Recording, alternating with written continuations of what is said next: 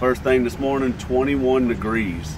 So I finally get a chance to try out my new wool chukkas from Grundens. This is a all wool tennis shoe, which is a big deal to me because I'm from Louisiana and I'm not used to cold weather. So I'm like overly cautious about the cold weather. And a fully wool tennis shoe is nice because I don't have to wear a hunting boot or something like that. I can actually control my trolling motor and stuff with these, and they're wool. So can't wait to try these. I just have regular wool socks under here with some wool tennis shoes, and make sure my feet stay warm all day.